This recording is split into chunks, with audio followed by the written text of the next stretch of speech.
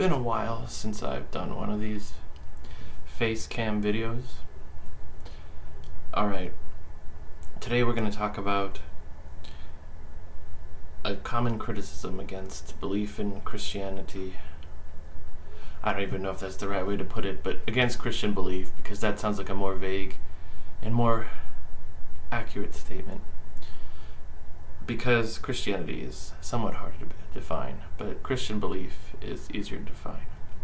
Alright, so a famous atheist, well, not just him, but others, have said it's not fair, more like it's disgusting that people living today would be guilty for the death of Jesus, since they had nothing to do with it, and I agree.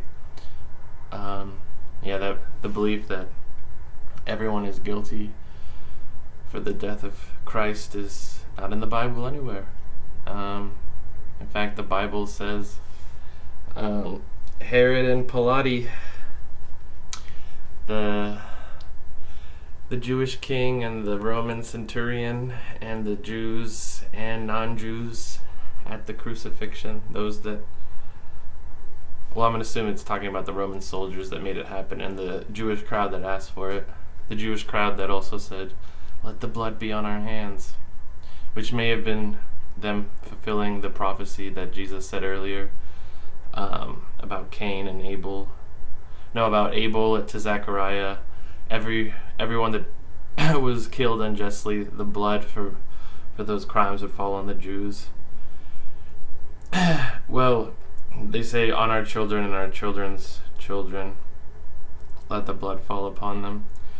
And 40 years after they say that, it might be closer to 30, I don't remember.